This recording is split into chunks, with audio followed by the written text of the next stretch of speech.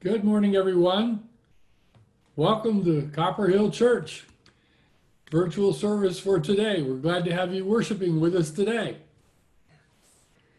Good morning. I'm Joanne Jones. This is Pastor Calvin, and we welcome you as part of our online family. And we just want you to know that God has a special message for you today that will help strengthen your walk with the Lord. We're glad to have you worshiping with us. And we're going to begin today with our call to worship. It's taken today from John chapter 10, and I invite you to respond responsively with my wife. Jesus said, "I am the gate. Whoever enters through me will be saved. They will come in and go out and find pasture. The thief comes only to steal and kill and destroy. I have come that they may have life and have it to the full." Well, the hymn that I've chosen for this morning is a well-known hymn, one that we're very familiar with. It's called "A Mighty Fortress is Our God." And Joanne is going to accompany us on the piano.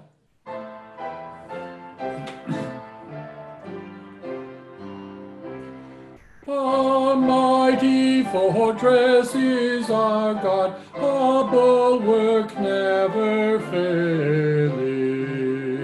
Our helper he amid the flood of mortal is prevailing.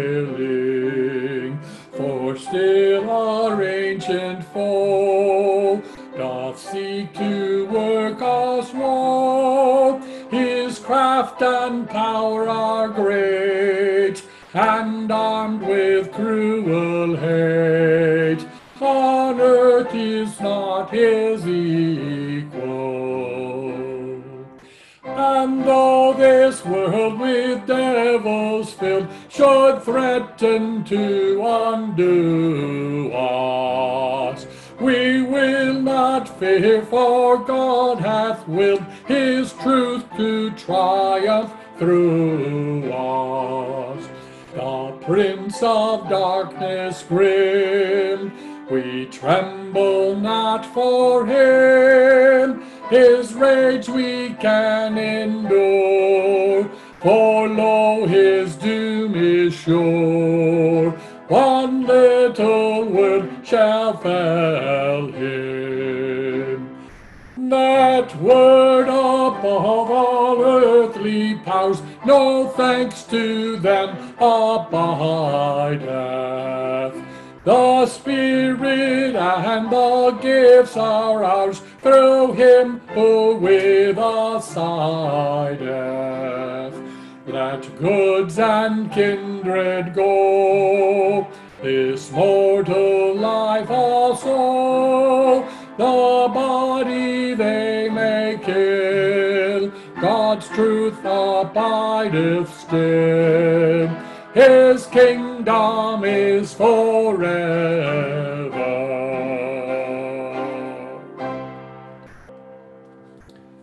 All right, that's a great rousing hymn. It's a Martin Luther hymn, one that we all enjoy and celebrate with whenever we have a chance to sing it. Well, for our children's moments today, we have a little object lesson, and Joanne's going to explain it to us. Yes. We're going to do a little experiment with eggs. Oh boy. So I have 2 eggs here. They both look the same, but one of them is a boiled egg and one is not. But we don't know which is which. So what we're going to do is squeeze these eggs and find out which one is the boiled egg and which one is not. So just in case we get a little messy, I'm going to give each of us a bowl here and a napkin. Oh boy. Okay, and we each get an egg. This could get messy. So now the boiled egg, if we squeeze it, nothing, it'll just crack, okay? But if it's not the boiled egg, well, what could happen? Let's get our bowls ready here. Right. Okay, on the count of 3, let's squeeze. 1, 2, 3. Ah! Oh, I thought that was a surprise. What is this? Nothing happened. It just crushed. There's nothing in it. No yolk. Whoa, what did you do? Well, I didn't say that one was raw. I just said one was boiled and one was not. That's true. That's what you So I didn't give said. you the whole story. Ah, you did not give me the whole What I story. did was I poked holes in either end of this egg and I blew the yolk out so it was just an empty shell. It looked like a real egg, a full egg, but it wasn't. So little trickery there. Oh boy, yes, yes, a little slight. Aren't you glad it wasn't raw? Yes, I'm very glad that it wasn't raw. I could have had egg all over me. This is too good of a tie for egg on it. So you never know. Words can be misleading. So sometimes Pastor's going to talk about that later today. That Yeah, that's right. we have to be careful of words that we hear because they can mislead us in the wrong direction sometimes. That's right. Not what they seem. That's right. Well, our scripture today is about temptation, and Judy's going to read for us. Judy's our council chair, and she's our reader today. Judy, welcome today.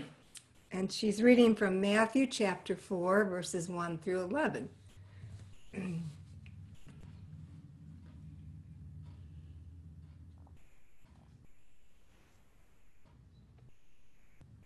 Judy's still muted.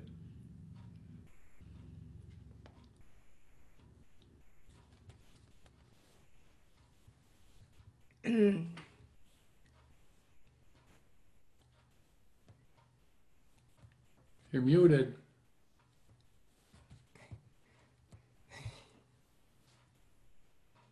It still muted.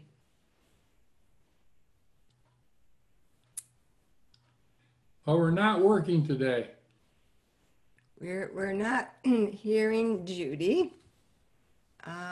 So not sure why. So maybe we can just read it. What is it? Matthew 4. Okay, until her sound comes up. Let's start reading it. Looks like she's unmuted, but apparently not. So this is the story of the temptation of Jesus when Jesus was in the wilderness.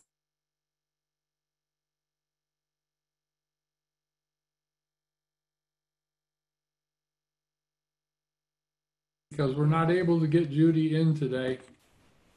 You are muted by host. Okay. There we go. Okay. So would you like me to read it, Pastor? Yeah, go ahead. Okay, verses 4 through 11. Jesus answered, "It is written, man does not live on bread alone, but on every word that comes from the mouth of God." Then the devil took him to the holy city and had him stand on the highest point of the temple. "If you are the Son of God," he said, "throw yourself down, for it is written, he will command his angels concerning you, and they will lift you up in their hands so that you will not strike your foot against a stone." Jesus answered him, "It is also written, do not put the Lord your God to the test."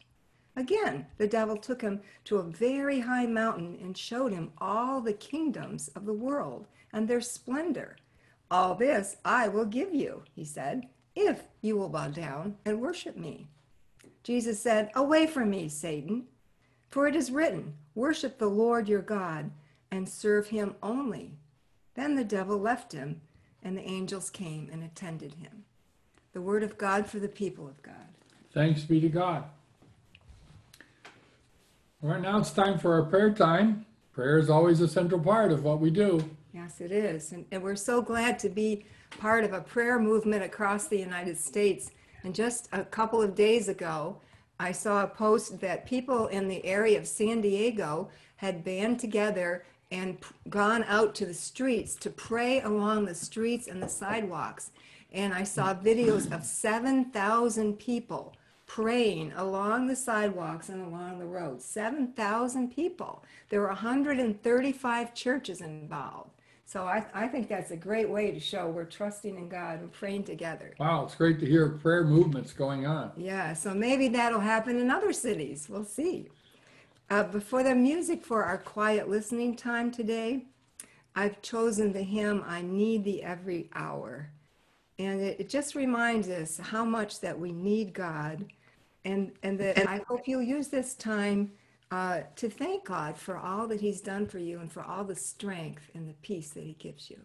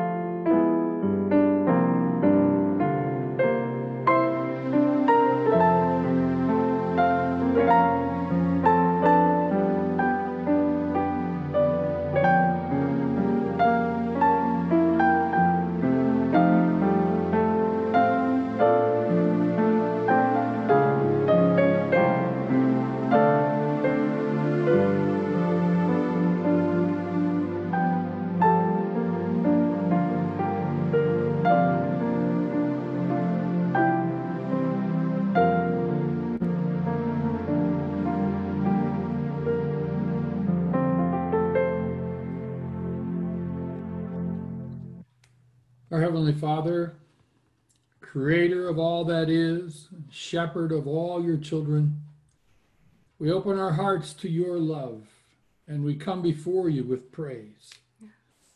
Your mercy is beyond our comprehension, and your faithfulness is the rock of our believing. We continue to intercede for those who are on our hearts today. Currently in our nation's history, there are so many things to bring to you as we intercede for others. We continue our prayers for those on the front lines of our country's battle with COVID-19. We intercede on behalf of doctors and nurses and first responders. Please continue to bless them with physical strength and emotional courage and comfort in their trials. We continue to pray for our country's leaders. May President Trump and Vice President Pence and members of Congress and the Supreme Court have guidance from you. Yes. May they not rely on their own wisdom, but look to you for direction. We continue to pray for the search for effective treatments for COVID-19. Please grant success that suffering may be alleviated. We also pray for the expedited development of effective vaccines against this virus. We pray for our state leader, Governor Ned Lamont, and for our local leaders like Tammy Zawistowski and Jim Hayden. Oh Lord, give them wisdom and guidance in the decisions that they make. We continue our prayers for the current election cycle. From a human point of view, it presents many challenges. But you are never surprised by our situations. O Lord, we pray for your sovereign will to be evident and unhindered, bringing into office men and women who live rightly and uphold righteousness, integrity, and peace while in office. We pray today for friends and neighbors who are not doing well in this COVID-19 crisis. Reports inform us that drug and alcohol abuse, spouse and child abuse, and suicide are all up during this time. Oh Lord, help us. Meanness seems more evident in the public and on the media as well. And when we see these things, we're reminded again of how much more we need you, dear Jesus. We need your love in our hearts. We need your cleansing spirit to weed out our wickedness. We need to be renewed day by day because we are walking with you. Oh God, we plead for a revival of personal faith in our land. We also pray for that day soon when we will be able to meet together at church again and worship you as a gathered body of Christ. It pains our spirits to know that the house of God dedicated to your name is empty week after week. And though we understand the safety reasons for this time of being apart, we also pray for it to end soon by your grace. now we pray also privately for individuals who are on our hearts today. May they sense your care.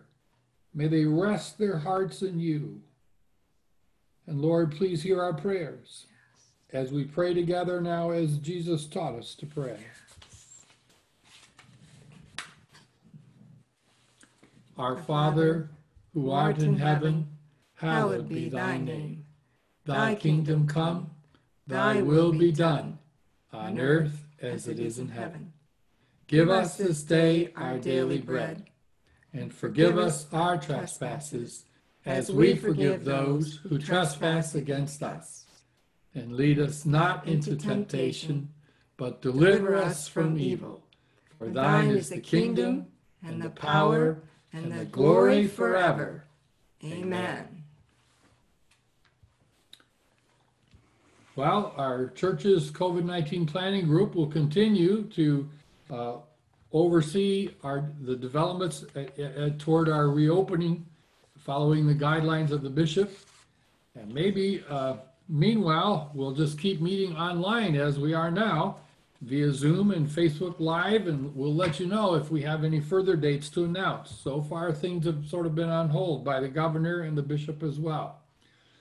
We've taken steps to prepare for a continued streaming of services once we reopen, so we're looking forward towards that day. Please don't hesitate to call Judy or Robert or myself if you have any prayer requests or special needs. We want to be as helpful as we can during this time. And this coming week, we'd like to wish a happy birthday on Tuesday, July 21st to Sarah Oliver and also to Cameron Shantz. And the next day is Cal Shantz's birthday. So happy birthday to all of you. And anniversaries this coming week also is Kelly and Carl. So we wish you a happy anniversary. And to all of you out there who have birthdays, we wish you a great week. And what about that Bible study that you're starting not today, right? Yes, we'll be doing an online Bible study, and more about that later. All right. So, and we also want to thank Corey and Jonathan for their help behind the scenes today. Thank you, guys. Well, we also appreciate your financial support, and we're thankful to have the capability of e-giving and the record keeping and the communications possibilities that come with Breeze. And now through our church website, you can give. There's our church website address, www.copperhillchurch.us. There's a donate button there that will allow you to give to our church. You can also give by text at 860-579-6338. The first time you do, they'll ask a few questions, but after that, you can just text the amount. It's so easy. You can also give by mail at Copper Hill UM Church. Send your contribution to Box 422, East Granby, Connecticut, 06026. So we appreciate your continued generosity. And you can give to different funds through these ways as well, either through our website or by mailing in your contributions. You can give to Copper Hill Church Support, which is the main way, sort of the default way, or you can give to the Coronavirus Relief Fund through UMCOR. You can give to the Online Services Support Fund, or through our ongoing electricity fund. There they are, the 4 giving choices that you have. And remember, you can access that through the website donate button. There's a little drop down there that allows you to access those. Or you can send your mail contribution designated for any one of those 4. So thank you for your continued help for our church. Yes, Well, thank you. Yes. Our message today is called Tactics of the Enemy. Remember that illustration of the eggs that Joanne said? Yeah. Well, it shows us that things are not quite always what they seem. Satan tries to deceive us with misleading appearances and misleading words. And that's what Jesus discovered in his encounter with Satan in the wilderness.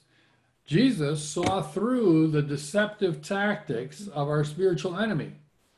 And we learn so much from the narrative of the temptations of Jesus. And we learn how we can also discern the tactics of Satan in our lives. As Charles Stanley put it, we know from Jesus' temptation experience in the wilderness that Satan will try many tricks to convince us to listen to him instead of to God. And the Apostle Peter warned us that the devil is always on the prowl, seeking to get in a roar that instills fear and confusion. We admire in